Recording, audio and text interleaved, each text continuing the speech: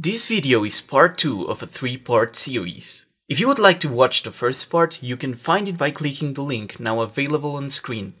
I would like to thank my Patreons for making this project possible. Your contributions every month have helped me upgrade and supply quite a few resources for this video. And given it took a while to make, I'm incredibly thankful for your trust. If you would like to support the finalization of this series, and myself as a content creator as a whole, please consider joining this group of cool guys. I would also like to thank all the people who have made one-time donations through PayPal, and all the people who sent me nice emails, Discord messages, and feedback in the comment section.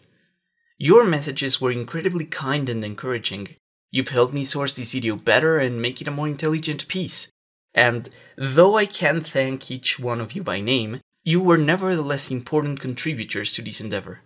This incredible reception I had on the first video fueled me through the process of making this second, which you'll get to watch right now.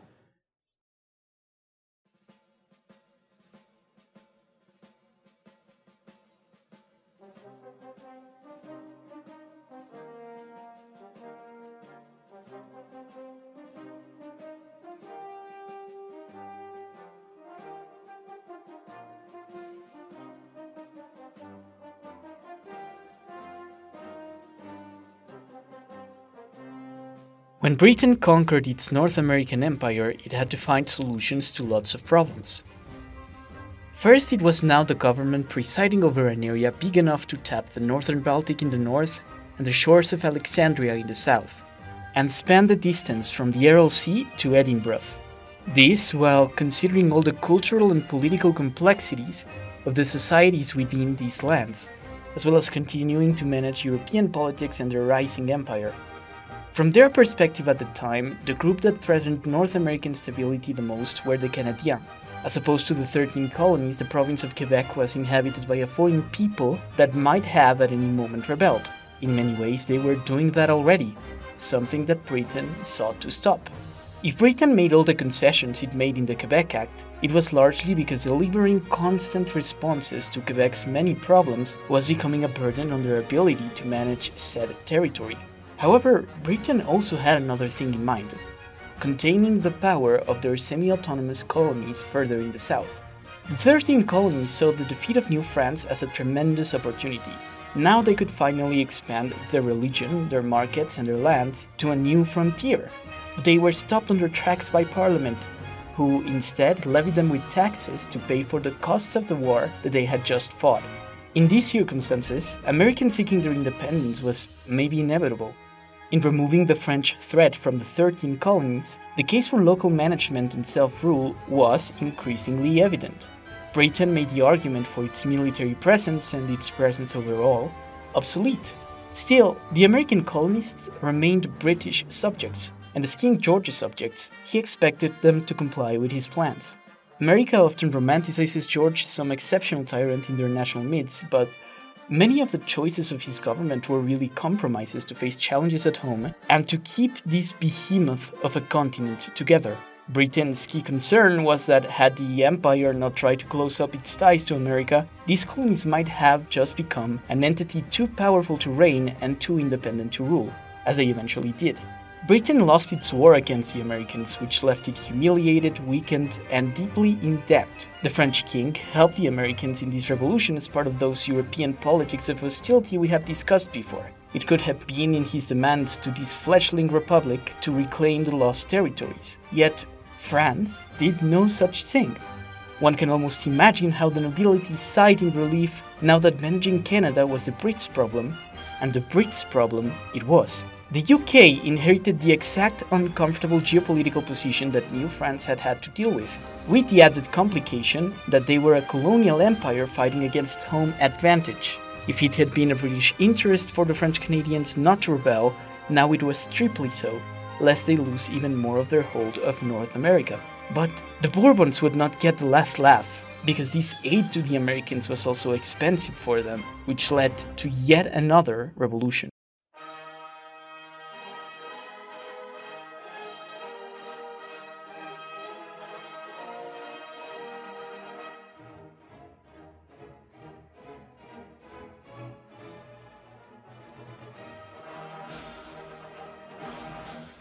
The French Revolution upended every social structure of monarchist Europe.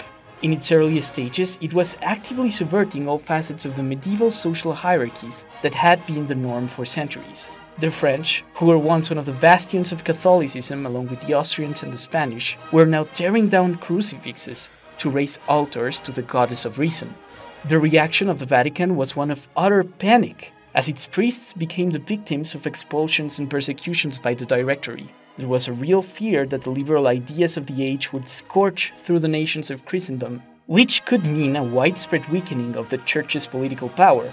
Yet another fear that was accurately placed, as these two eventually happened.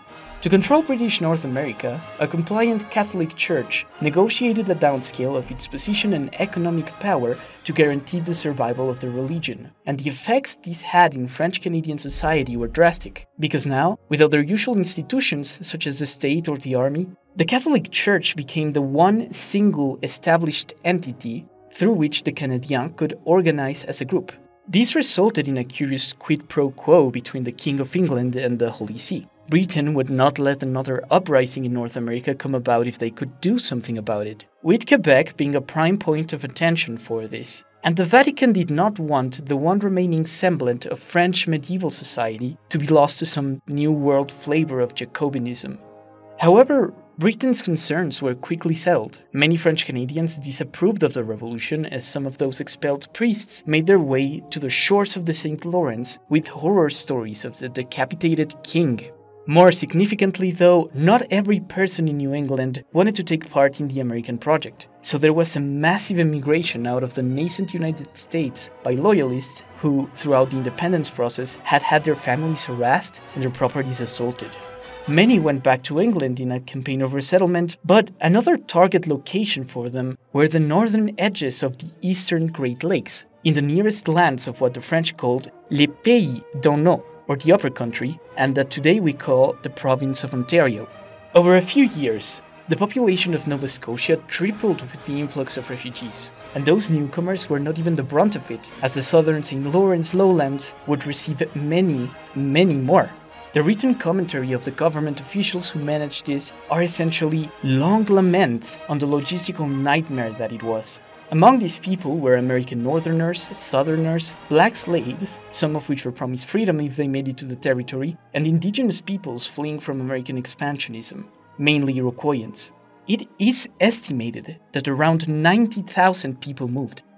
The plus for Britain, though, was that these lands that were inhabited by the potentially rebellious French were swarmed by fervent pro-British settlers, people who saw this American project as an unruly experiment headed for disaster, one that was not worth the trouble of the political structures they knew and wanted to hold on to. This impression, that of Canadian common sense, in contrast with American rashness, arguably continues to this day in the country's self-perception.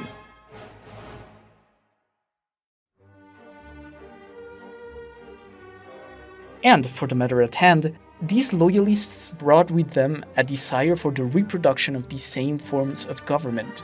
They desired everything they had had in New England, such as legislative assemblies and English common law. Britain was skeptical of extending these institutions to colonial subjects again, but in some ways they ended up materializing, though the extent to which these legislative assemblies operated as local, accountable governments was limited. Britain did not want to repeat its first American experiment, so it ruled the Canadas by putting its own interests first. It would turn British North America into a heavily export-dependent economy, from where it would get resources for its own enterprises, mainly from an emerging wood industry, as the forests of Canada would become the ships of the empire. The people in the highest positions of power would be powerful merchant families who benefited from the extraction of these resources, such as timber and wheat. When Napoleon set up the continental system, Britain had to trade more and more with its empire, which made many of these circles incredibly rich.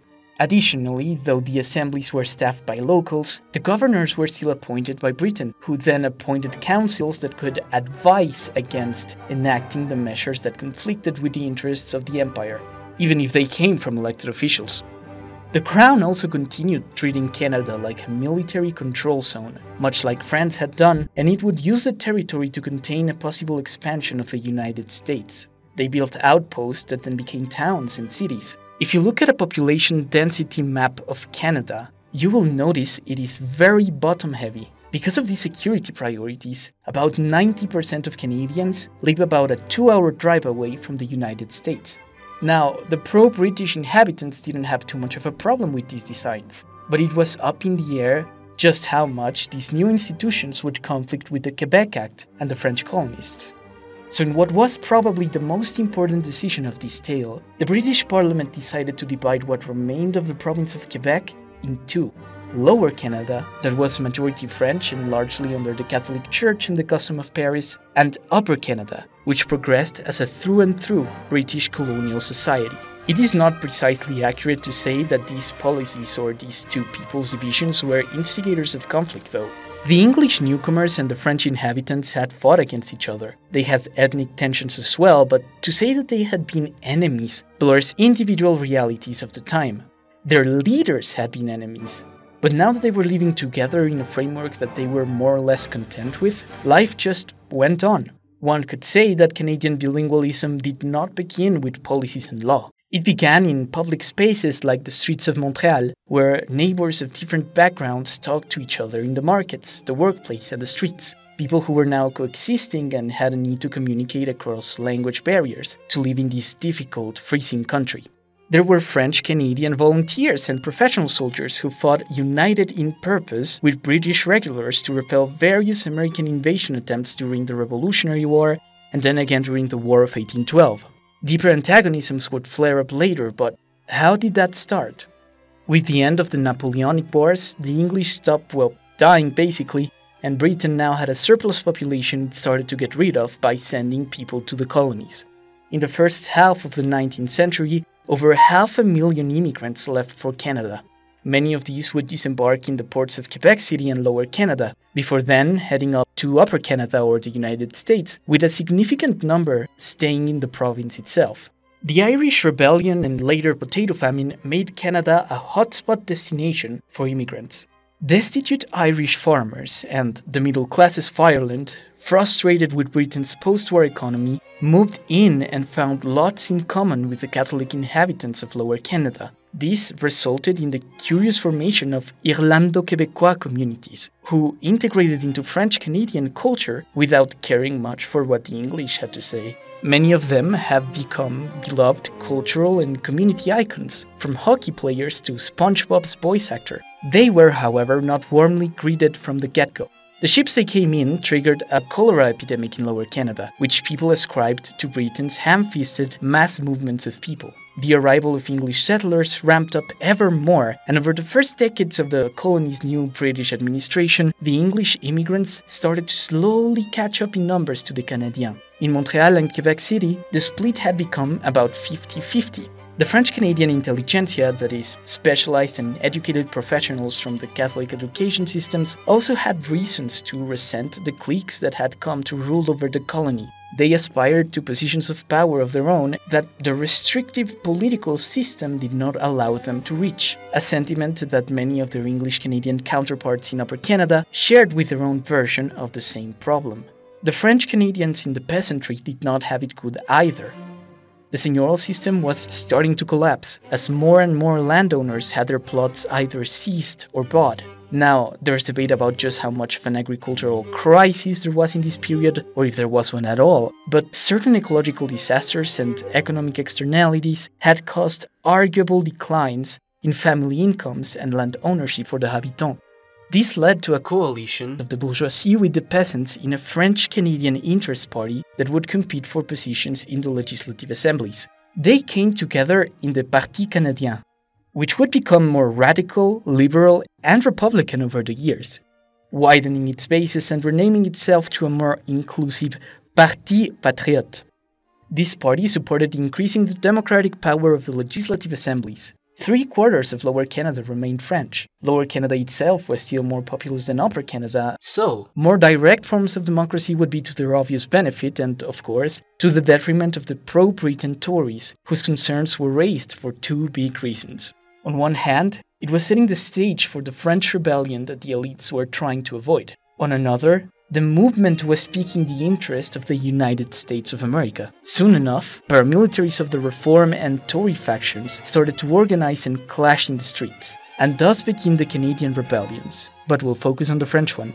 Louis-Joseph Papineau, the leader of the Patriotes and the counterpart of William Lyon Mackenzie, was not really a Jacobin nationalist. One of his closest friends and collaborators was Irish. He supported the social role of the Catholic Church despite not caring about it himself, and in 1832 his Lower Canadian government was the first to give full legal rights to Jewish people, the first administration to do so in the British Empire, as Britain would take 27 more years to do so. His views were very nuanced, but certainly liberal in the context of the time. His main political interests were preserving the seigneurial system and other distinctive Canadian institutions, rejecting the radical elements of his movement who wanted to start a peasant revolt or even declare independence. However, he was very successful in galvanizing the disgruntled masses, whose sentiments were more militant. While in power in 1834, he wrote the 92 Resolutions, a series of suggestions to London to reform the government and allow for responsible governance,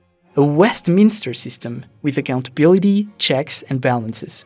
He reiterated in it his loyalty to the crown, and throughout the 3 years that Parliament kept his resolution on hold, he did his best to prevent a rebellion while trying to act in opposition to the government's unelected officials. Despite his best efforts and those of a sympathetic governor, Parliament rejected every suggestion he made, recommending 10 very insulting alternatives instead. This was terrible for the moderate patriots, and exactly the justification the radicals needed to start an uprising. This was precipitated by Americans who were funneling weapons into Canada, seeing another opportunity to expand their way of state building, or maybe even their own state building.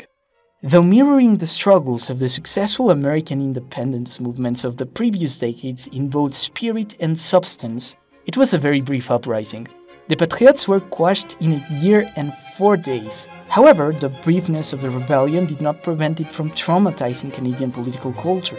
A ragtime army of rebels, much like the Americans 50 years before, had managed to deliver a defeat to British regulars at Saint-Denis, though in the long run they could not stand Britain's regular army. The Patriots were largely civilians with zero military experience who could not pose a realistic opposition to professional soldiers.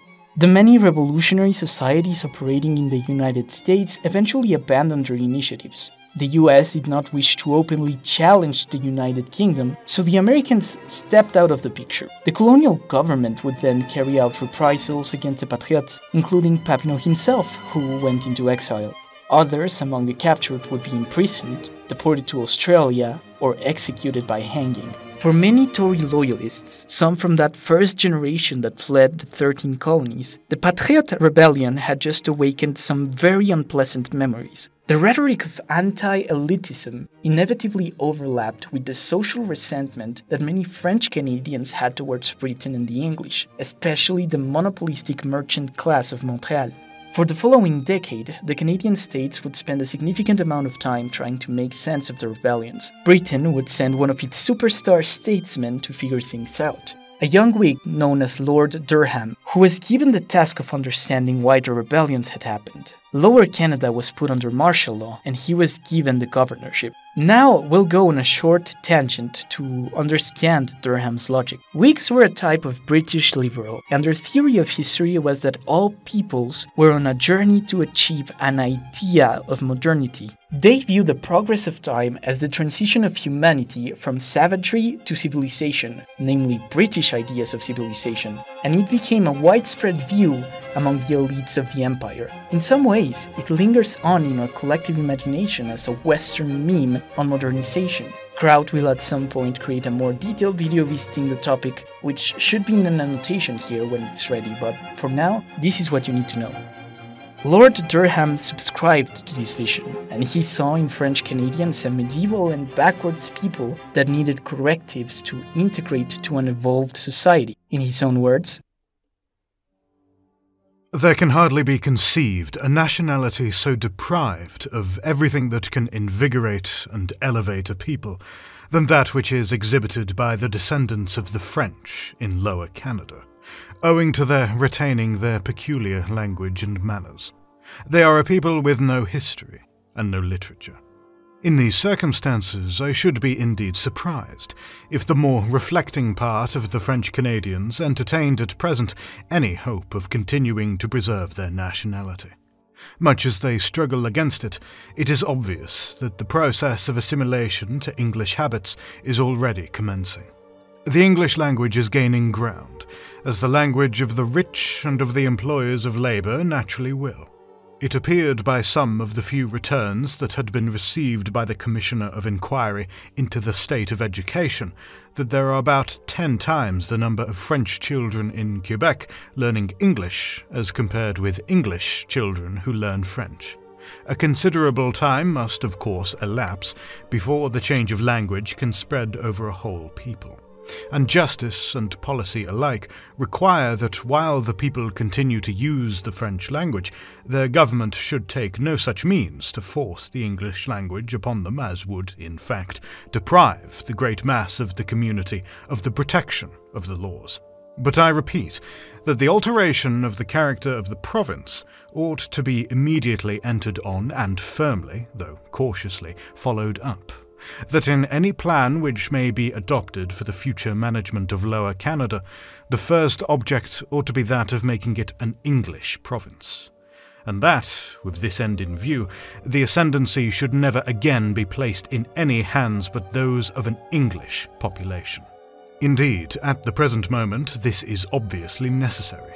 In the state of mind in which I have described the French-Canadian population, as not only now being, but as likely for as long while to remain, the trusting them with an entire control over this province would be, in fact, only facilitating a rebellion. Lower Canada must be governed now, as it must be hereafter, by an English population. And thus, the policy which the necessities of the moment force on us is in accordance with that suggested by a comprehensive view of the future and permanent improvement of the province.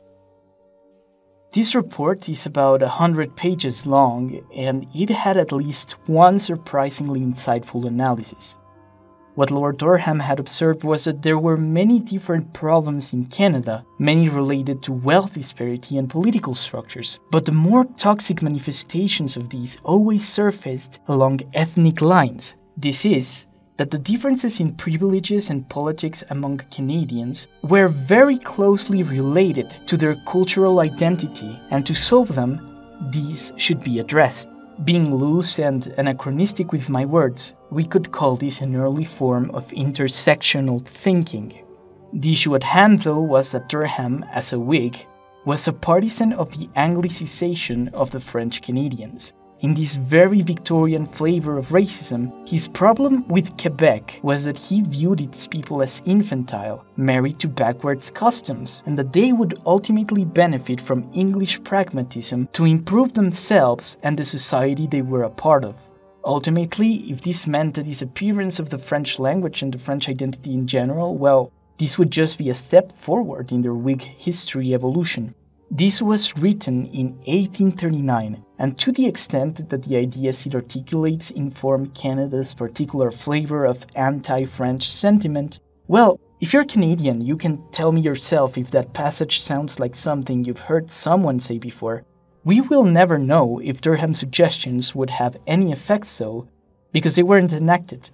Durham would be recalled from Canada for an abuse of power, and it was up to his successors to apply his recommendations. The instauration of representative government and the union of the Canadas into a single English project state. Oddly enough, the reason why it was difficult to achieve this was because of Upper Canada. With the installation of majority-rule democratic mechanisms, they feared merging with the more populous Lower Canada. It is then that Durham's successor, Lord Sydenham, made a decision that would ruin Durham's vision forever. Provincial proportional representation, so that power would be more evenly split between jurisdictions rather than populations. This promise and the prospect of sharing its debt eventually convinced the Upper Canadians. The Canadas became a single Canada, divided now in the regions of Canada West and Canada East, which really were just Lower Canada and Upper Canada, again just glued together. And oddly enough,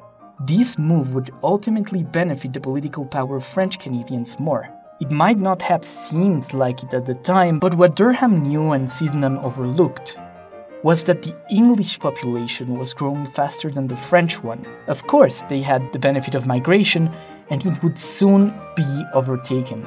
Regardless, the instauration of responsible government came about. It quite literally had a baptism by fire when in the 1840s the upper and lower houses passed compensations for the lower Canadians who had lost property during the rebellion.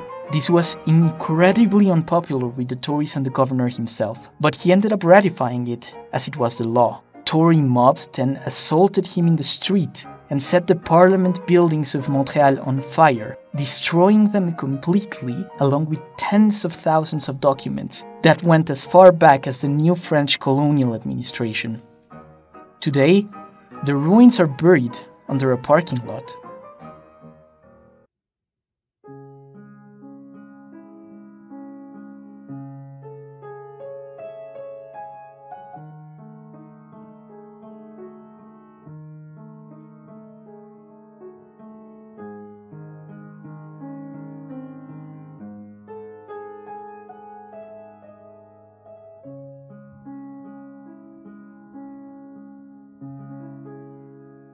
Fyodor Dostoevsky was an incredibly prolific Russian writer and thinker. He is credited with being one of the first existentialists, inspiring various other philosophers, and authoring some of the greatest works in Russian literature. His way of writing characters was innovative in that it goes into an in-depth understanding of their motivations as a stepping stone to understanding their actions in a unique and distinctive way, which also gained him mentioned honors, such as being one of the fathers of modern psychological fiction, as Freud himself had a lot of good things to say about the man. Politically, though, Dostoevsky was a gammon. He was in love with the Tsar and extremely critical of republicanism and constitutions, and expressed sympathy for what today we would call a genocide of the Ottoman Empire. This to create a Christianized Greater Russia that would save the souls of the Southern Slavs and Orthodox peoples. Despite having walked around some socialist reading circles in his life, he always supported traditional Russian property structures, perhaps not surprising as his family belonged to the aristocracy. All in all, Dostoevsky was a traditionalist. He believed that many of the social ills of his time were the direct consequence of abandoning Christian ideals. His vision of a good society, in particular a good Russian society, was one where every person fulfilled their Christian prerogatives. In his own words, "If everyone were actively Christian, not a single social question would come up. If they were Christians, they would settle everything." But this idea is not very useful. There is wisdom in the proposition that governments and groups benefit from a common morality so that societies can work. However, to say if all were truly Christian, no one would live in sin is kind of like saying if all followed the law, no one would commit crimes. It is a tautology. The insight in it is not new.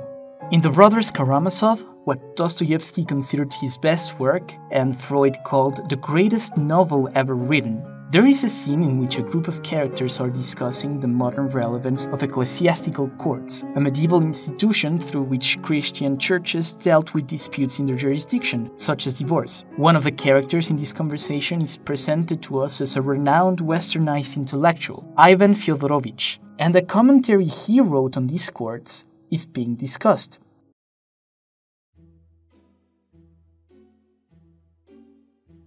"I'm sorry, I have not read your article yet, but I've heard of it," said the elder, looking keenly and intently at Ivan. "He takes up a most interesting position," continued the father librarian. "As far as church jurisdiction is concerned, he is apparently quite opposed to the separation of church from state." "That's interesting, but in what sense?" Father Zosima asked. Ivan the later at last answered him, not condescendingly as Alyosha had feared, but with modesty and reserve, with evident goodwill and apparently without the slightest arrière-pensée. "I start from the position that this confusion of elements, that is, of the essential principles of church and state, will, of course, go on forever, in spite of the fact that it is impossible for them to mingle, and that the confusion of these elements cannot lead to any consistent or even normal research for there is falsity at the very foundation of it. Compromise between the church and state in such questions as, for instance, jurisdiction,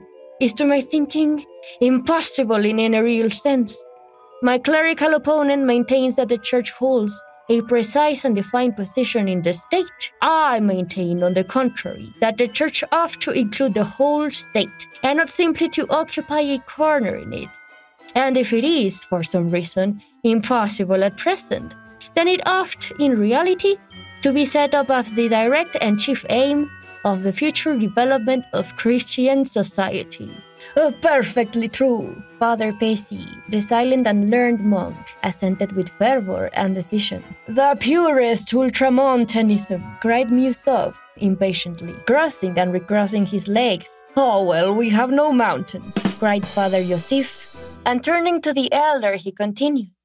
If you read the book yourself, which I encourage you to do, knowing this much about the man and his own political positions, you might understand this chapter a bit differently. I want to stress that I encourage you to read it. The book itself isn't a political essay and it has a lot of material for your thoughts. You might disagree with me and think of this video very differently. I just want you to check for yourself if Dostoevsky really does always steelman his philosophical opponents, as some might say, because Musov here, a character meant to represent European liberal values, is narratively dismissed after what might be a more reasonable criticism than he's been credited for. However, there is a more interesting thing we can do than challenge the ideas of a dead man that sadly cannot offer a reply. What if I told you I could show you an experiment, a society that made its virtual purpose the fulfillment of these very Christian prerogatives, and we could look at how it went? Dostoevsky was by day's end a utopian and a pacifist, and he was concerned with the alleviation of society's ills through a moral revival where great interventions would not be at play, at least not his interventions.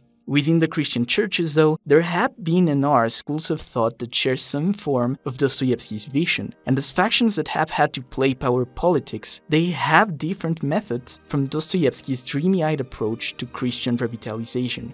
And one of those was particularly powerful in Quebec. We're going to discuss ultramontanism, this curious word thrown around by Musov.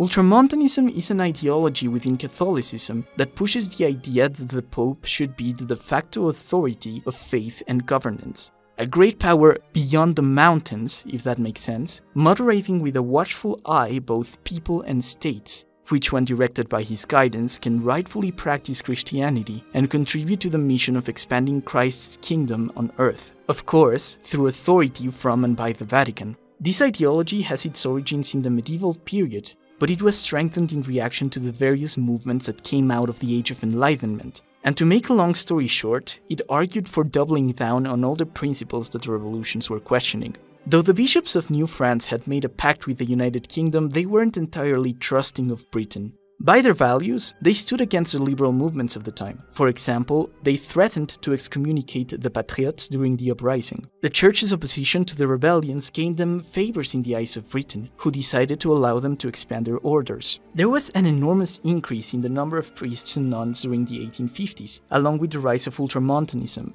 The church saw a double benefit to the survival of Canada's unique francophone culture. The foothold the nation set for Catholicism in North America was delicate, but it also could be a hub for a renaissance, or at least serve as a sentry in this land surrounded by Protestants. Louis-François Laflèche, a bishop of Trois-Rivières and a fierce ultramontane, laid out this vision in writing. He postulated the French Canadians as a people with a mission set by Providence, to thrive and live as a bastion of North American Catholicism. To this end, they had to fulfill the will of God, from whose authority the state should derive its own. French people, and to that extent the French language, had to survive more than anything as keepers of the faith. Throughout the 19th century, it was usually Catholic clergy that came out in support and relief of the poor. Women's religious organizations would be among the most visible groups that extended a helping hand during harsh winters and pandemics. If they had been community leaders before, they now had even more leeway and credibility, and a great involvement in the politics of majority French districts. The church struggled constantly with the Canadian government for control over educational institutions. It would often freeze attempts of standardizing schooling in a way that was contrary to the preservation of their religious worldview. This protected French-Canadian society from Britain and later the Dominion's assimilationist policies, but it also stagnated the academic output of the province. When Durham spoke about a people without literature, he could have well been talking about the fact that illiteracy in Quebec was almost universal by the time of his visit, and it would very slowly improve over time compared to that of the English. On some level, that was the government failing, though we could say deliberately trying to fail, to accommodate schooling for the Canadiens. But there were other reasons. One of them could be that in Protestantism, it's theologically important to have a personal relationship with God, to have an individual encounter with faith and also with Scripture. It was important for Protestant families to have their children read the Bible so that they could do well as Christians, whereas Catholics have a canon that is revealed to believers by the priesthood. Whatever the factors, literacy and education lagged behind for French Canadians, which over the decades translated into a gap in generational wealth and furthered the perception of the English Canadian minority of Canada East and later Quebec as a foreign colonizer elite. The social conservatism promoted by the Catholic Church also contributed to the continued growth of the French Canadian population. Women in French Canada married very young, which meant they had bigger fertility windows, and it wasn't uncommon for families to have 8 to 12 children. This dramatic population growth helped even out the French-Canadian voting bloc versus the English-Canadian one, something that was known as the revenge of the cradle. To continue incentivizing this population growth, by the 1850s the Church was also actively promoting settlement societies, through which French Canadians started to move into the land of the First Nations. One of the main targets of this was the Innu, who were displaced from their homelands and had to increasingly participate in westernized Canadian society to survive, and they would only be among the first. Now with these new understandings of themselves, the Francophones would neglect and damage their historic friendship with the First Nations. As for the Catholic Church, it was so powerful that at one point, liberal Canadian MPs had to be very careful to not say or do anything that could upset the clergy. If, for whatever reason, a politician was being too much of a nuisance, the Church could just tell the French Canadians that voting for them was a sin. And in many districts, that meant a ruined political career. It got so insidious that liberal MPs actually had to sue the Church for election interference in 1876, and they won. The Conservatives didn't have it any better either, especially since after the collapse of Papineau's movement, conservative politicians were now the targets of the Church to check if they were conservative enough. Ultramontane figures started to make their way into power and prominence, whether liberal or conservative, and the more radical among them would advocate for church control of civic records, land distribution, and even ecclesiastical review of legislation. That is, laws passed by the regional parliament would need to be approved by Catholic advisors. At the level of society, the church only increased its role as a community center. You might be familiar with the secularization thesis. Don't worry about it if you don't know what it is by name, because the idea lives in our culture as common sense. This is the conception that as societies become wealthier, the demand for religion wanes. Life becomes more able to provide experiences and knowledge that were thought to be reserved to the supernatural. In that way, religious values are gradually replaced by humanistic ones. This is a pattern discussed in sociology. We can observe its practical truths in religious sects that self-isolate to protect their customs from modernity, for example. Still, like all social theories, it is not a perfect model. And Quebec's 19th century experience is a neat example of a case in which it fails. The second half of the 19th century was permeated by the dawn of industrial capitalism. The advent of the Gilded Age came to Quebec not as a destroyer of religion, but as its catalyst. Catholicism didn't go extinct, but adapted to the Industrial Revolution, as the many French Canadians who practiced their religion continued to organize along its lines, culturally and economically. On a different note, you can compare both versions of the Canadian national anthem, which is a bilingual anthem. The original version was first written by a francophone in the 1880s, and in it you can see the clear-cut themes of Christian defensiveness parallel to the ultramontane vision of La Flèche. The English version goes, O Canada, our home and native land, true patriot love in all of us command. With glowing hearts we see thee rise, the true North, strong and free. From far and wide, O Canada, we stand on guard for thee. God keep our land glorious and free. O Canada, we stand on guard for thee. O Canada, we stand on guard for thee. And the French. O Canada, land of our ancestors, glorious deeds circle your brow, for your arm knows how to wield the sword. Your arm knows how to carry the cross. Your history is an epic of brilliant deeds, and your valor, steeped in faith, will protect our homes and our rights. Will protect our homes and our rights. For now, it's sufficient to say that this domination by the church was extensive, and it still seasons Québécois society to this day. One way in which it does, that French people find rather odd and amusing, is that profanity in Quebec's French is very heavily coded by Christianity, the sacrés, as they're called. When a French Canadian swears, they do so by referring to the items of communion in Catholic Mass and other Christian terminology: tabernacle, ciboire, calice, hostie, Christ, Simonac, Sainte, Sacrement. And stacking them together is increasingly rude, so please don't do it, this is just to make a point. But this does leave a question open. Did it work?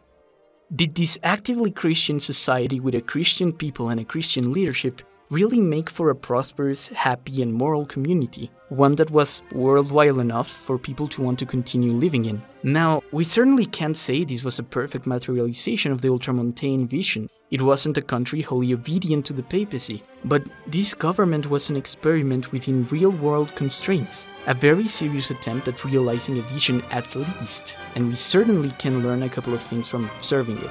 An important question is, to what degree was protecting the homes and rights of Catholics the same as protecting the homes and rights of French Canadians? Well, in this next half of the video we'll explore that question a bit.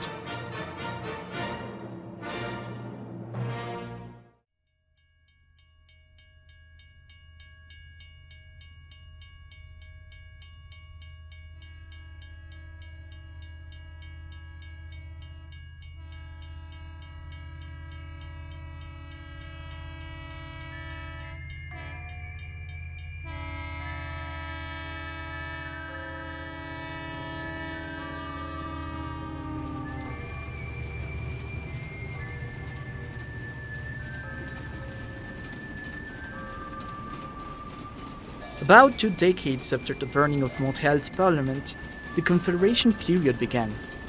This was a process of integration of all the different colonies of British North America, which included the Canadas and some of the Eastern Maritimes, as they all came together in a self-governing union, within the Empire of course, called the Dominion of Canada in 1867. This effort was led by Conservatives under the leadership of Canada's would-be first Prime Minister, John Alexander Macdonald. They sought to create a great Canadian state, spanning the entire North from sea to sea, connected through a massive effort of rail building. These politicians had very different reasons for seeking integration, but if you read their writings, you will see that chief among them is security from American aggression.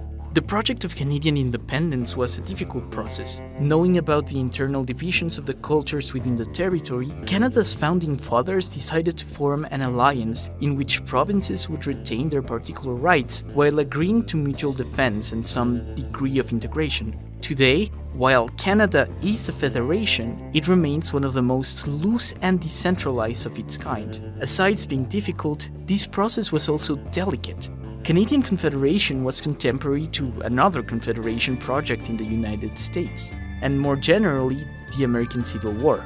This other confederacy was getting absolutely pummeled by the United States, and Canadian leaders were concerned they would be next. Just so you get a sizable idea of the threat, by 1860 the northern states had about 23 million people living in them.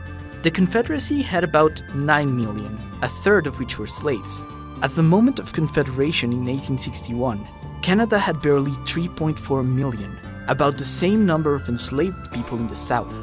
This was the period where the famous Canadian Mounted Police was formed, as it was now necessary for the state to enforce its authority in the distant frontier. American expansionists and traders were ignoring the border and establishing their own presence north of Montana. to which Canada reacted by sending armed officers to kick them out. Effective as these units were, they weren't a long-term solution. The government of Canada, from its new seat in Ottawa, desperately wanted to have its own traders and expansionists there. In Canada East, there were many opponents to Confederation. The Parti Rouge, the party founded by Papineau that succeeded the Patriots, believed that uniting the Canadas had been in itself a threat to the French nature of the province. They didn't wish union with additional English colonies, and this led to a somewhat tragicomic moment in the story where the secularist, republican, radical liberals of French Canada actually asked the church to oppose the integration, but they were denied.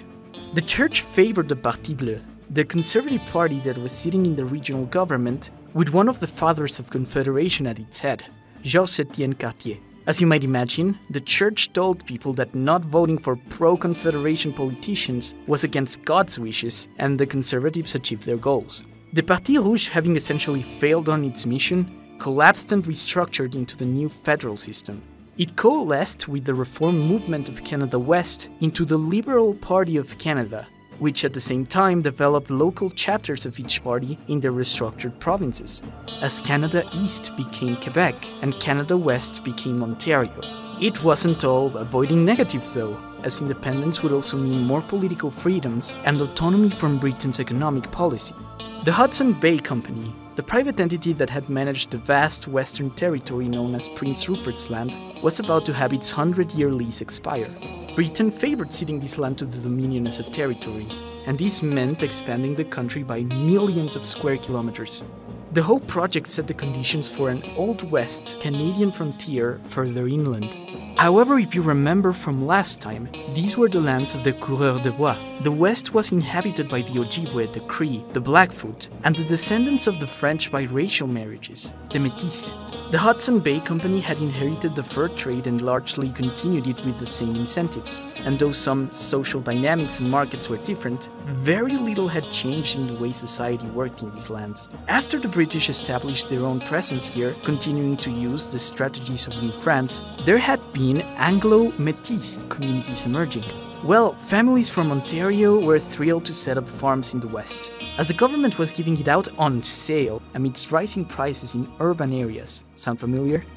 Members of the Orange Order also took the trip, a Protestant international fraternity with a civilizational concern of expanding Christianity to these lands, and that could mean either converting the natives or removing them so others could take their place. And it is in this climate that Louis Riel enters the story. Riel was born in Winnipeg to a Métis family. He had been an intelligent child, something that the Archbishop of Manitoba, Alexandre Antonin Taché, was impressed with, as he tried to direct him to join the priesthood, which he shrugged off to study law in Montreal. He kept at it until the day his father died prematurely in 1864, which deeply affected Riel, as he was away while his dad was on his deathbed. This turned him from an excellent student in everyone's opinion into a rebellious and flippant young man. Shortly after, the woman he was in love with could not marry him, as her parents forbade her from signing the contract of marriage, because Riel was mixed race. After doing some odd jobs, he became disillusioned with life in Canada East, and he returned to Winnipeg in 1868. From there, he could witness everything that was happening. Métis communities and Archbishop Taché urged the federal government to institute protections and responsible government such as that of Quebec. But they were ignored as land surveyors and settlers kept coming in and claiming established Métis land. Riel wasn't happy at all. He took the initiative, and as the Hudson Bay Company was about to surrender its authority and monopoly, he gathered a squadron and seized their center of operations in Prince Rupert's Land, Fort Garry. Riel then declared himself president of the provisional government of Assiniboia, claiming authority over the entirety of Prince Rupert's Land. This assembly established local police, militia, and trading regulations that fleshed out the structure of a state from the bones of the Hudson Bay Company. Many of the English settlers saw the move and tried to stop it, but their attempt at a coup was frustrated as the militia captured and jailed 48 of the conspirators. For all intents and purposes, Canada was not the law of these territories anymore. Despite all of this, assembly did not seek independence from the Dominion. They wanted to create a Canadian province on their own terms, with equal French and English representation, religious education rights, and protections for native peoples. This was just an attempt to force Ottawa to the negotiation table, and it was successful in that it was difficult to ignore, though MacDonald postured as if Riel wasn't a threat and everything was under control. Behind closed doors, the Canadian cabinet was negotiating a settlement with the Assiniboine Assembly, but then Riel made the biggest political mistake of his life. Among the people captured in the attempted putsch, there was a certain Thomas Scott, an Irish member of the Orange Order that constantly slandered and threatened the Métis. He tried to escape and insulted his guards, announcing he would personally kill them all when he was let out. To make a long story short, he was so annoying that Riel decided to execute him. He was found guilty of insubordination by the provisional government and shot by a firing squad. Most of the assembly had told Riel this would be a very stupid decision, but he was convinced that he was sending the message to Canada that the Métis should be respected. From his perspective, this was only another act affirming their sovereignty and authority, but Protestant Canada took it very differently. They now saw Riel as a bandit murderer and wanted him dead for killing one of their own.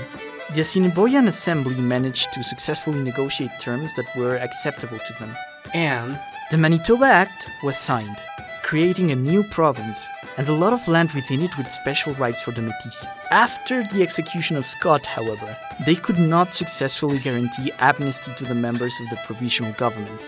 Lots of Ontarians would simply not accept it. In Quebec, however, the assembly had charmed the hearts of the French, not especially out of love to the Métis, as the society had been the same one that produced the parents that denied Riel his college love, but out of a shared solidarity born of common grievances with the English. A French minority group had just established a government on its terms under the nose of the Tories. Catholics had triumphed over Protestants. This was romantic and gratifying to the French side of the rivalry. You can read in press articles of the time how, depending on this political bend, journals will call this uprising the Red River Rebellion or the Red River Resistance. As for Riel, he had to flee to the United States to escape bounty hunters, gangs, and assassins. While out of the country, he essentially trolled the government of Canada by running for a seat in the federal parliament for his home district of Provencher, winning and giving his seat to someone else to go back to exile. As Riel became the topic of the day, MacDonald was having a terrible time. In 1873, a corruption scheme of his government was repealed, known as the Pacific Scandal, and it got so bad that his party was removed from power, and the Liberals formed their first government ever under Alexander Mackenzie. Mackenzie oversaw 5 years of market liberalization and government reform, and despite some achievements in transparency and integrity, his tenure was ultimately frustrated by a worldwide economic recession known as the Panic of 1873. The reasons for the panic are very technical, but luckily for us, we have Realpolitik here, a YouTuber with an incredible amount of knowledge in finance who will describe to us what the situation was. Thanks for the introduction. The Panic of 1873 is normally attributed to the overextension of equity markets in the aftermath of the railroad boom. However, the reality of what would soon be viewed as one of the first truly globalized economic downturns was caused by a complex series of factors, such as monetary supply, international commodity prices, interest rates, and commercial banking collapses. Take, for example, greenback currency. Greenback currency was an absolutely vital portion of the American war effort. This piece of financial munition was used to purchase armaments, supplies, and other necessities for wartime. Considering the modern and expensive nature of the American Civil War, one could stand to reason that all of those railroads allowing for troop movements to be accelerated would require a much looser monetary supply in order to finance. The war that saw the first usage of many pieces of scientific technology that is today widely attributed to being hallmarks of modern warfare was developed alongside essential tools for financing this new form of warfare. Unlike in the Franco-Prussian War that would follow a decade later, the American government lacked a nation to impose a war debt on. It would be an obvious misstep to treat the reunited land as a conquered enemy. In the case of the aforementioned European conflict, the French paid a massive indemnity from 1871 to 1873. Over the course of these 3 years, France transferred what was, at the time, 22% of its annual gross domestic product. This enormous war debt that was imposed by the victor to some extent offset the cost of the conflict from the point of view of the German Empire. If one were to contrast the situation to America, one would quickly see a stark divide. Given the nature of the conflict, the winning side couldn't just impose a massive war debt to fund the reconstruction process, and thus greenback currency was continuously used as another instrument of monetary policy. The greenback currency was an early form of fiat money, and thus it was much easier to print and use for wartime spending. But ultimately, it led to hundreds of millions of dollars in circulation that was trading at roughly a 15% discount relative to regular gold and silver-backed US dollars at the time. That had to be reinstated. So, in effect, America had two active currencies. This was also paired with a tightening of the federal government's balance sheet in the form of the Coinage Act of 1873. This act, passed in April, not only moved the United States away from a gold and silver-backed policy to a de facto gold-exclusive convertibility process, further beating down the further depressed silver mining industry as a result of German monetary policy across the Atlantic, but it also effectively increased interest rates. This put further strain on an economy that was severely overextended. All of this came to a head in September 1873, the month of the crash, when Jay & Cook's company collapsed. These major financial institutions collapsing led to the shattering of market confidence on a truly global scale. European countries and their subsequent colonies were hit by far the hardest. Even the aforementioned Germans suffered severely. Ironically, in true poetic fashion, the economy was even more extended in German markets due to the influx of capital from the French. Much like in America, the economic growth caused by widespread industrialization led to over-speculation on core industrial staples of the supply chain. Railroads often take the fall, but shipyards and naval infrastructure also felt the sting of the economic downturn. Similarly, important banking and insurance firms collapsed in German markets as well. The crash was felt on a tangible level by the working class globally. Labor markets crunched, and subsequently, unemployment spiked as wages declined. Poor monetary policy in an overly competitive export market and overextension crushed the economies and scarred a generation on both sides of the Atlantic. If history would ever have an event that could be placed firmly in the category of foreshadowing, this would be it. Now back to you. Thank you very much. And with that, we get back to the Mackenzie government. Canada and the world started undergoing a crisis. The Liberal government opened the doors to foreign competition to revitalize the economy, but this led to American companies and firms flooding the Canadian market. The United States was the powerhouse of the Second Industrial Revolution, and its technological power outcompeted almost every local Canadian business. This led to a boom and bust cycle on steroids, as the technology and industry of New England introduced itself into the country, but people lost their jobs by the thousands, their skills becoming outdated and unnecessary overnight. The catastrophic nature of this crisis began a trend of Canadian economic dependence on the United States. Mackenzie's free trade agreement modernized some sectors, but it was coming at the cost of being increasingly dragged to an American sphere of economic influence. These guardian towns along the border became a liability, as the hordes of unemployed could easily leave towards the south for better job opportunities in the richer, more diverse American economy. Surprisingly enough, this was true of Quebec as well. Though the English-speaking Ontarians had an easier time adapting to the United States, this poverty was generalized, and the economic forces that moved the English Canadians to the south also moved French Canadians. Between 1871 and 1901, around 10% of Quebec's population would move to the United States for work. Many of them were the poorest of the poor, who had the least education, were unable to speak English, and couldn't communicate effectively in this new society. They were also willing to work for very little money. Their precarious situation is sadly described in the grim nickname that Americans started using to refer to them: the Chinese of the East. MacDonald took advantage of this to come back to power on a platform of protectionism. He accused the Liberals of selling the country to the United States with their free trade obsession. Mackenzie would only be in power for one term, and MacDonald would come back to the office of Prime Minister, not leaving until the day he died. He then proceeded to implement the national policy, an economic plan of tariffs to foreign capital and incentives to local industry. The strategy he defined would continue in some shape or form into the 1950s, and one of its key areas of development was turning Canada into the Egyptian food bank of the Rome that be the British Empire, settling the prairies and resuming his plans of populating the West, now that years of rail building let him go even further into the interior. The settlers started to come back to Manitoba. Once again, there were English Protestants lavishly taking the country, a violation of the promises of the Manitoba Act, which among many things guaranteed land to the Métis. Taché decided to campaign to get French Canadians to come in and balance this out, but Quebec was desperately trying to keep its own people in and colonize its own frontier by taking space from the eastern First Nations. Since Quebec wouldn't listen, Taché, with the help of Riel, took his campaign to the French Canadians of New England, but not enough people could be convinced. Other problems were rising too. During Mackenzie's government, a piece of legislation called the Indian Act had been passed. This document made all Native Americans wards of the state. That is, the state became their legal guardian in the same way it presided over orphans. As American and Canadian buffalo hunters had nearly exterminated the species, many Blackfoot and Cree peoples agreed to transition to an agricultural way of life with the help of the Canadian state. The transition was agreed on in a series of cooperation treaties. However, Canada wasn't much help, as tools, food and supplies were very inconsistently delivered, and since they were wards, if the state failed to provide attention to the First Nations, well, it was up to the government to fulfill its promises to itself. Compound this with inexperience and massive crop failure during a harsh winter, and soon there was unrest among the First Nations too. Even English Canadians were mad, as life in the West was not meeting their expectations. The corrupt railroad company that was meant to connect their towns to the goods and services of the East simply decided to lay their rails elsewhere, as they started playing influence games with a location.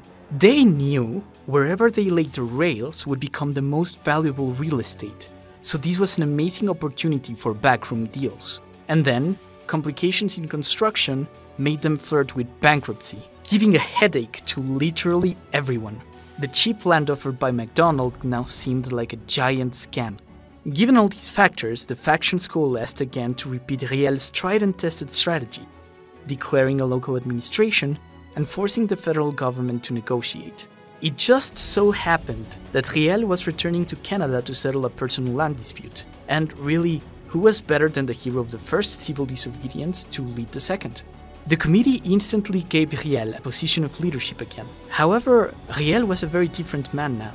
During his exile, he started developing several mental health complications. Having to avoid constant attempts on his life might have made him paranoid and megalomaniac.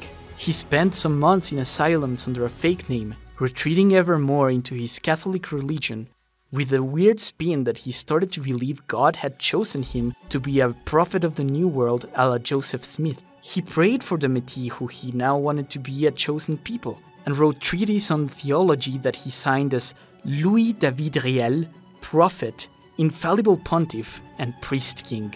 And well, whatever passed in the 19th century as therapy allowed him to recover some sense of himself. But the moment he started being acclaimed and empowered by this council, his tendencies reinvigorated. Then the first battle with the mounted police came, and the Métis and First Nations warriors managed to win. As Riel watched from the sidelines in prayer, he took this successful operation as a sign that God favored his cause. This day, the 26th of March of 1885, was the first battle of the bloodiest internal conflict in Canadian history, the Northwest Rebellion. Things were, however, different from the Red River Theatre this time around. Riel's messianic rhetoric alienated the church leaders and some of his white supporters.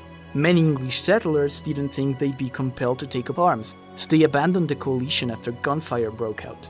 Worst of all, now that 3 members of law enforcement were dead, MacDonald was furious, and he called the militia to arms, one that he could now quickly transport to the west with the incomplete railway. This is what he said as he made the case for intervention to the House of Commons. We have done all we could to put them on themselves. We have done all we could to make them work as agriculturalists. We have done all we could by the supply of cattle, agricultural implements and instruction to change them from nomadic to an agricultural life. We have had very considerable success. We have had infinitely more success during our short period than the United States have had during 25 years. We have had a wonderful success, but still we have had the Indians, and then, in these half-breeds enticed by white men, the savage instinct was awakened, the desire of plunder. Aye, and perhaps the desire of scalping. The savage idea of a warlike glory which pervades the breast of most men, civilized or uncivilized, was aroused in them, forgetting all the kindness that had been bestowed upon them, forgetting all the gifts that had been given to them, forgetting all that the government, the white people, and the Parliament of Canada had been doing for them in trying to rescue them from barbarity, forgetting that we had given them reserves, the means to cultivate those reserves, and the means of education on how to cultivate them. Forgetting all these things, they rose against us. We acquired the Northwest Country in 1870. Not a life was lost, not a blow was struck, not a pound nor a dollar was spent in warfare in that long period that has since intervened.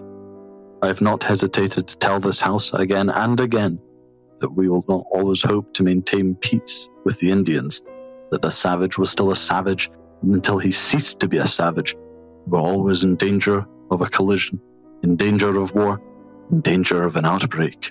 I am only surprised that we have been able to so long to maintain peace, that from 1870 until 1885, not one single blow, not one single murder, not one single loss of life has taken place. A couple of battles took place, but just like the Patriots, they were put down by the army. This time, it only took 47 days. 3 days after the core of his forces were defeated at the Battle of Batoche, Riel surrendered. He was put on trial and Macdonald's government walked the extra mile to make sure he'd be put to death. They appealed to a law not present in Canadian criminal law but in British criminal law, in which high treason was punished by execution. They tried him in the city of Regina, so that there would be no Métis jurors at his trial, as it would have been required under Manitoba law. Riel's appeal to be allowed to be tried in Quebec was also ignored. His defense pleaded insanity, citing his fits of religious passion as evidence that he couldn't have made the decisions he made in full possession of his mental faculties, but Riel disagreed. He presented himself as rather agreeable and convinced of his motives to the court. He defended his Christian messaging, but said that his fundamental concerns were rather practical: the good treatment, rights and liberties of the Northwest. All in all, it wasn't enough to save him. The court found him guilty, and though they made a recommendation of mercy to the judge, he still decided to hang him. Pleas across French Canada were made to pardon him, but they fell on deaf ears. Macdonald had little time to celebrate his near-completed railway, as the public perception of this trial was taking more and more of his attention. Regardless, his stance on it was clear. He was of the idea that Riel would hang though every dog in Quebec barked in his favor, which is something he actually said. Riel marked a great division between the grand identity narratives of English and French Canada. In Ontario, the militia that had stopped the uprising was given a hero's return, and the death of Riel was celebrated in public demonstrations. 2 new provinces would emerge in the prairies, Saskatchewan and Alberta, and these provinces were led by empowered English Canadians with the aftertaste of the Northwest Rebellion. They would strongly pressure the federal government not to enforce on them French minority rights in schooling and representation, and by the mid-1890s, the English-led legislative assemblies of the newly incorporated territories rolled back most of the protections to French and Catholicism granted by the Manitoba Act, deeply affecting French and Métis communities. As for the First Nations, many Indigenous warriors were hanged. Big Bear, Crowfoot, and Poundmaker, the leaders of each of their factions, would be arrested on charges of treason, even if they themselves had wanted no part in an uprising like this.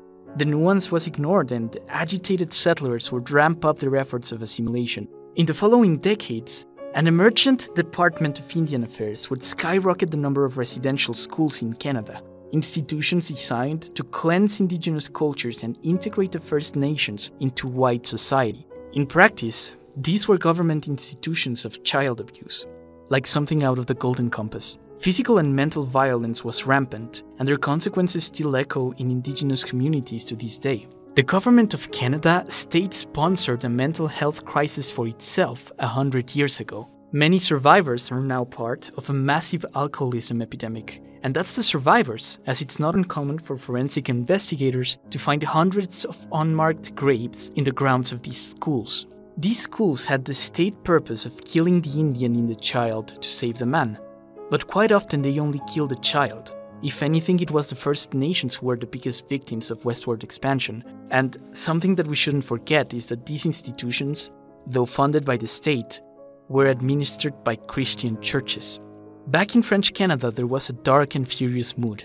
What Riel had represented to Quebec was a line of defense for the rights of Francophones in the West. He was now dead, and with him, a lot of the progress he had made on the matters of civil rights. More importantly for Quebec, if the federal government of Canada had successfully taken away the guarantees of the French in the frontier, could that mean that they were next? They did not know, but protest songs were heard across the province as the tune of La Marseillaise echoed in the streets.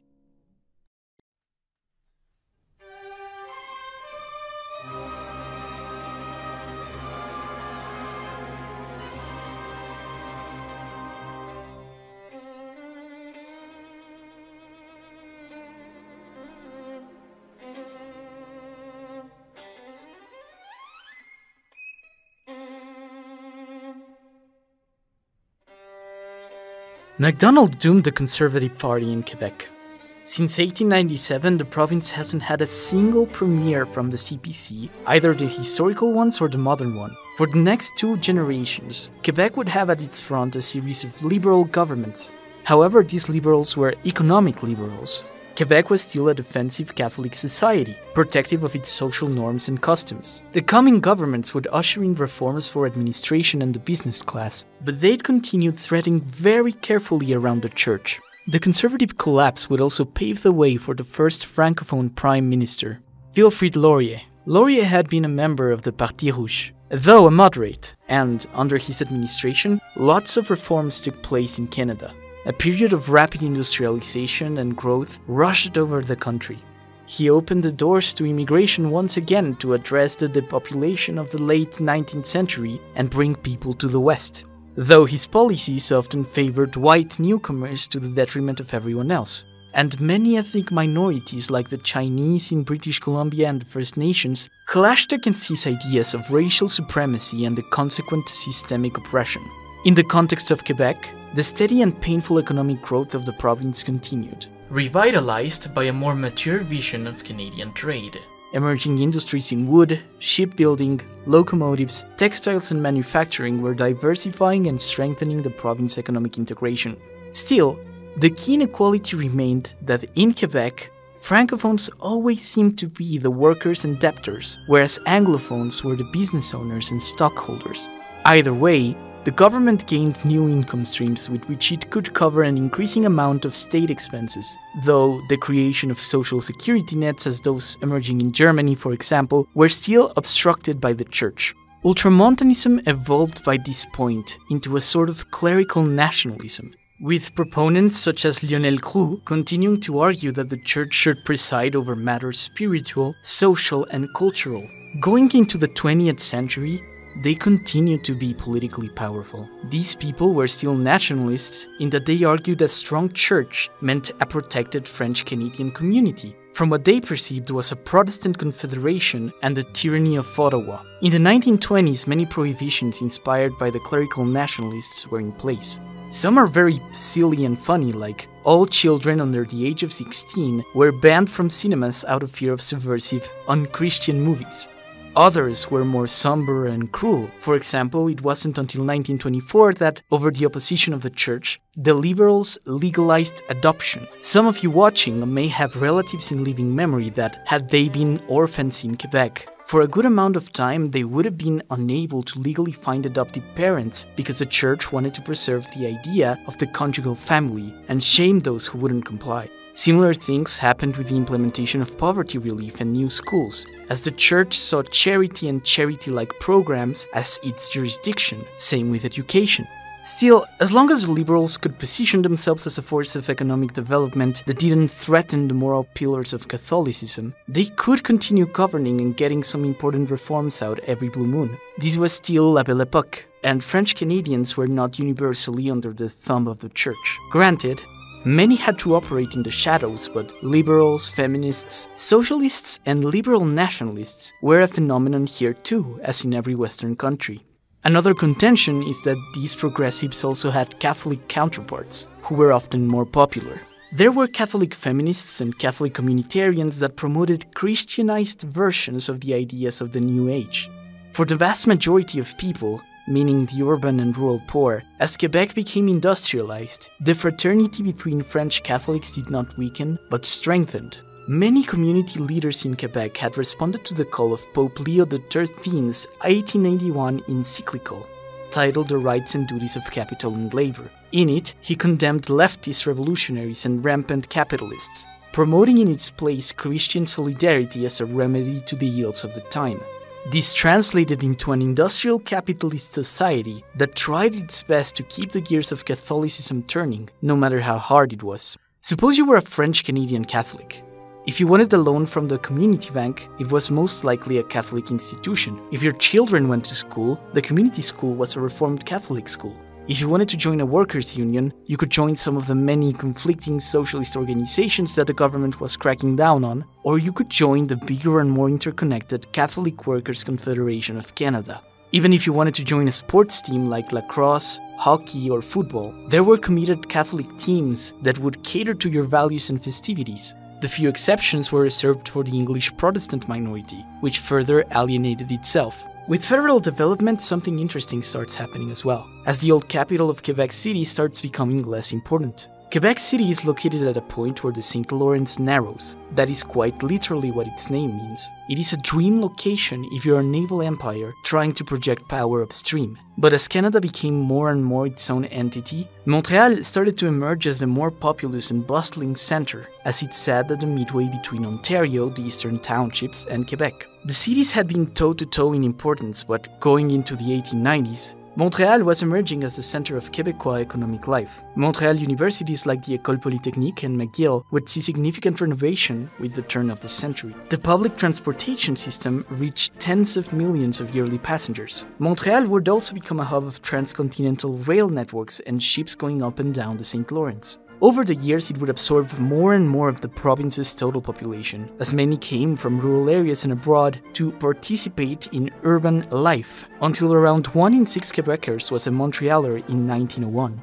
Though this city was the darling child of this economic growth, all cities in Quebec enjoyed some degree of Victorian urbanization, and they also suffered from it. In working-class neighborhoods, disease, poor hygiene, and scarcity were rampant. Tragically, all those children that French-Canadian women were having evened out in the census, as infant mortality was high due to poor living conditions. The so-called revenge of the cradle was starting to wane, as cramped cities and poor services made big families less viable.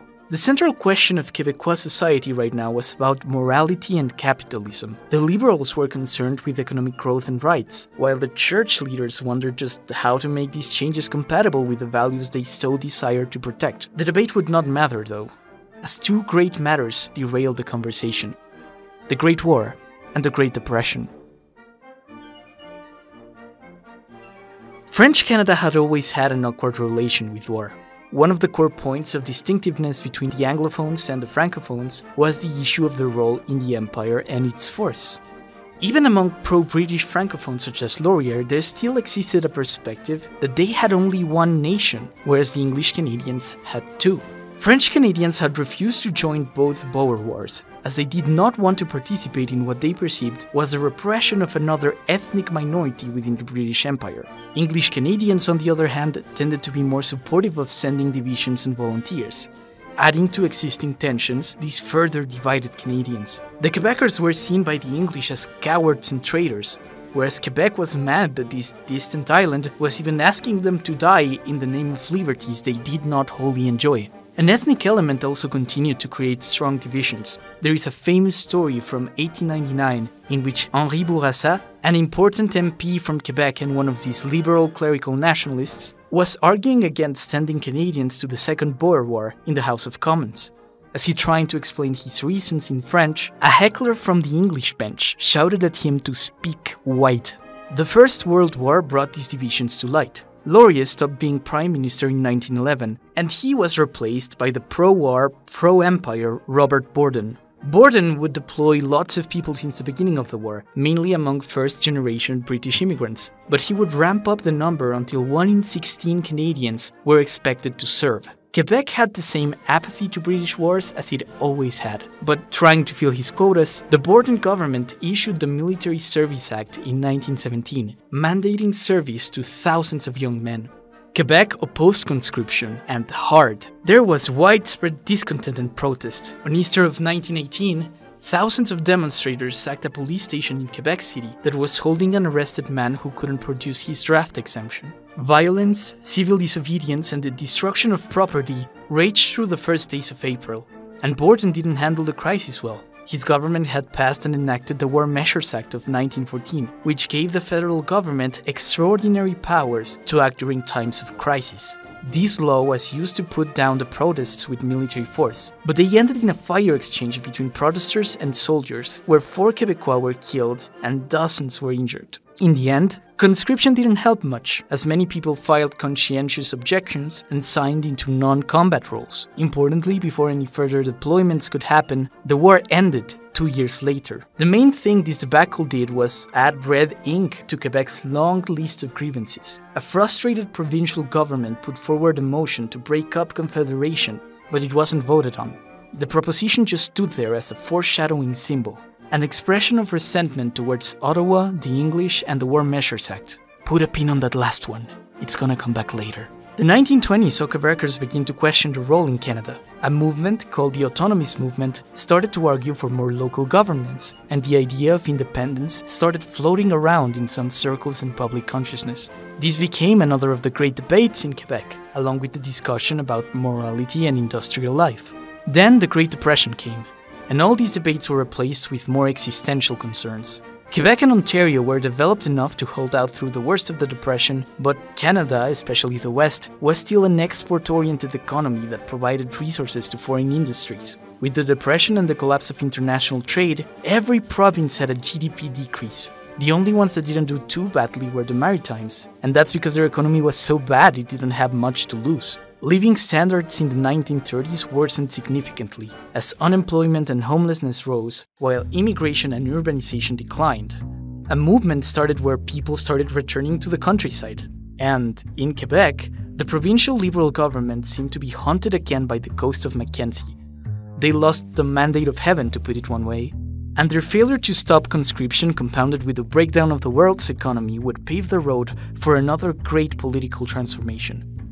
In Quebec, unemployment climbed up to about a quarter of the population. Lots of mayors declared bankruptcy. Wages were reduced by 40%. The community support structures encouraged by the church helped many find a degree of security, but the crisis was beyond small communities' ability to solve. Without the welfare state that the Liberal government of Louis-Alexandre Taschereau refused to implement, despite charity and relief, living conditions worsened dramatically. Surprisingly enough, some of the people who were not doing so terribly were subsistence farmers, who could generally stay out of food rationing. In this climate of uncertainty, political radicals of all sorts started to emerge. Communists and socialists were making their own proposals, but they were also being cracked down on by the federal government, which, through various measures, outlawed the activities of the Communist Party of Canada through the 30s, until its eventual ban in 1939. Quebec overall had religious sensitivities that made the province hostile to far-left solutions, so they were courted by the right-wing alternatives.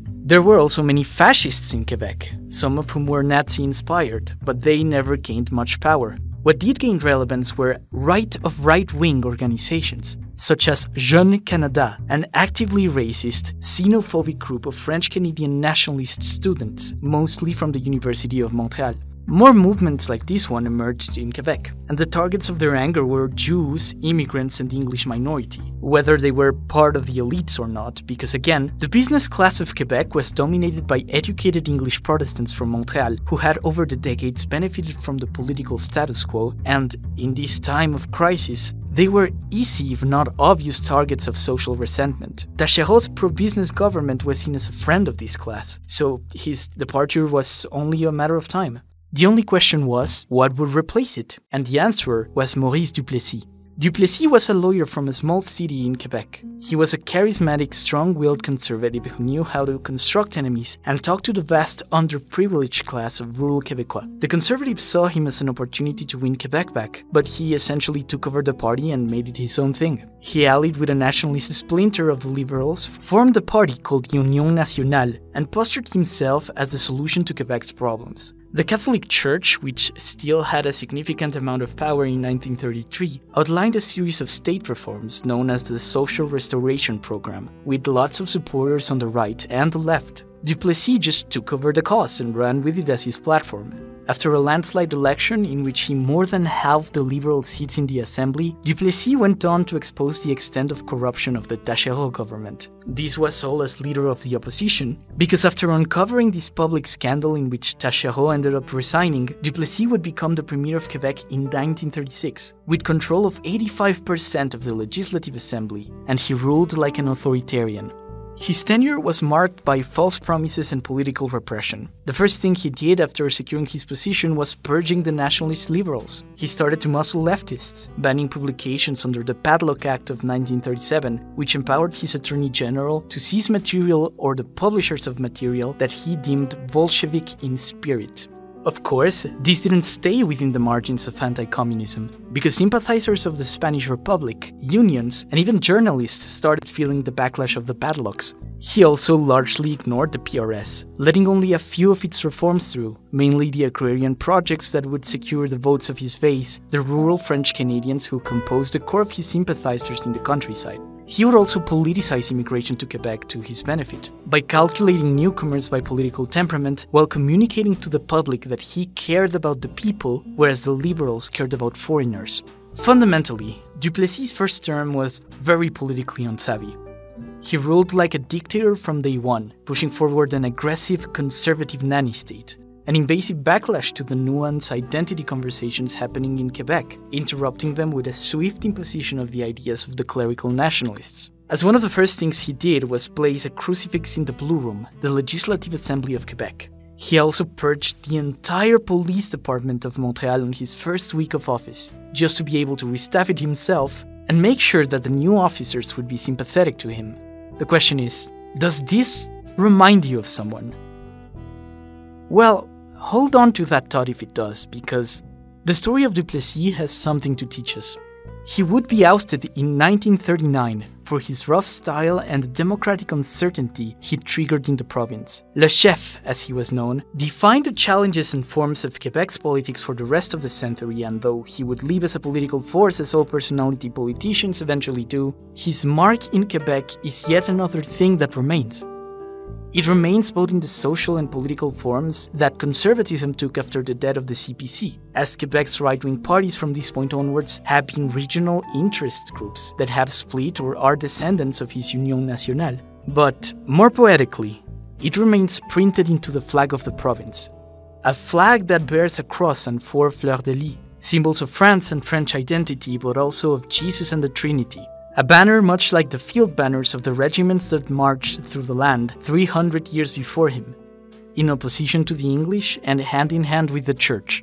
Duplessis has a complicated legacy, and perhaps something that is relevant to our times is that, despite the absolute circus that was his first term, he had a second, and led a government that would rule Quebec into the 60s. Well, tighten your Oxfords, because exploring that legacy in the 20th century is exactly what we're doing. Next time.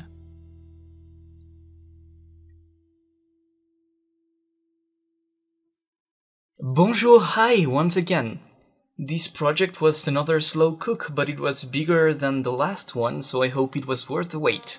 Importantly, I also had the help of various friends who were as passionate about this project as I was. Nyanja, who is my main animator, illustrator, and an old great friend of mine and of this channel. She also read a passage of the Brothers Karamazov, as she's also a voice actress, and volunteered to add something in the video. She works incredibly hard to get these things done, and she deserves a lot of appreciation for it.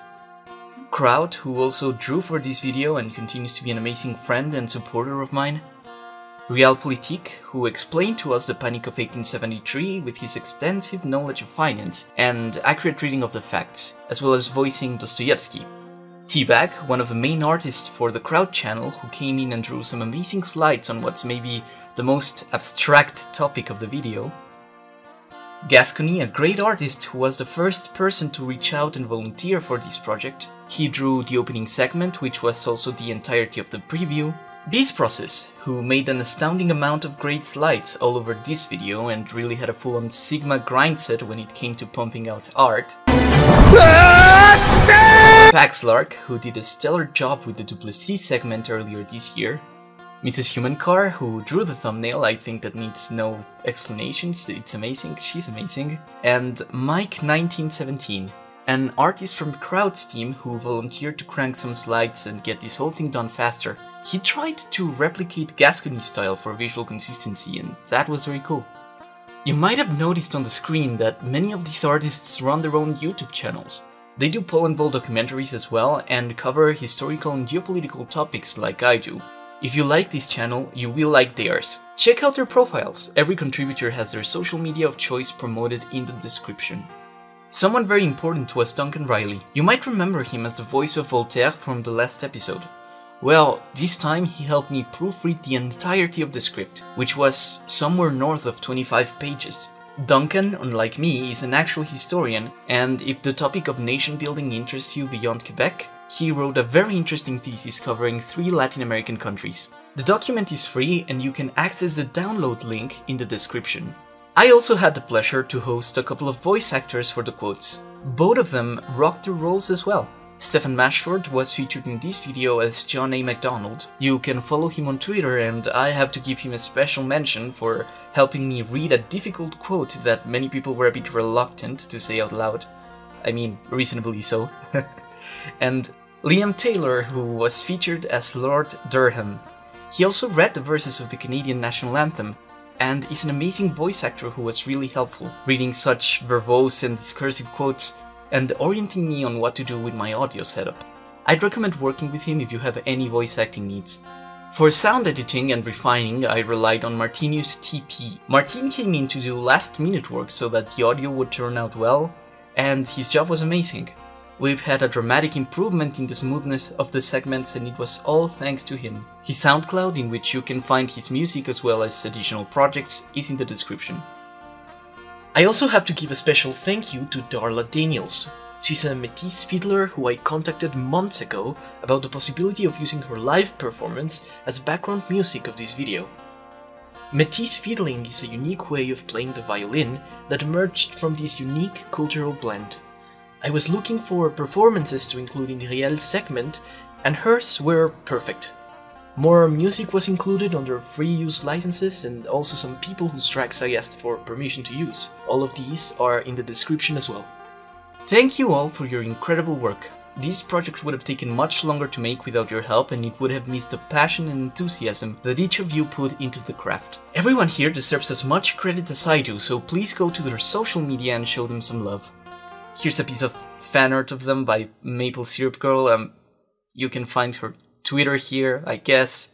She was too expensive, I couldn't hire her for this video. Such is life. Also, there are 3 guys I have to mention by name. Spetsy Boy, Fennec the Neoliberal, and Hey, it's Alex. They're members of my Discord server, which you can also find in the description, and very close to a release date, they went to the parking lot beneath which the ruins of the old parliament are. I asked for a 10-second clip I could use of the lot, but they actually recorded a whole hangout. You know, I can see why the British were so into this land. Because it's cold, wet, and miserable, just like London. They also took the opportunity to show me pictures of authentic Québécois poutine, because they didn't like this one I tried to make and they are clearly wrong. Finally, images, assets, and clips that I didn't make were used in this video. You can find all the original files in the description as well. The content here was employed under fair use, public domain, and Creative Commons licenses, which means that I am the only person responsible for the presentation and the arguments made.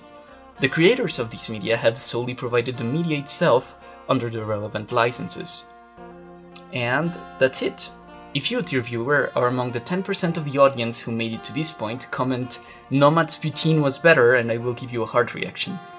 I'm glad you've stuck so long and that you waited so long for this video. Thank you for your patience. When we come back for part 3, we'll discuss modern Quebec, the independence movement, and the questions of nationhood. See you then. Subscribe to Nomad Star.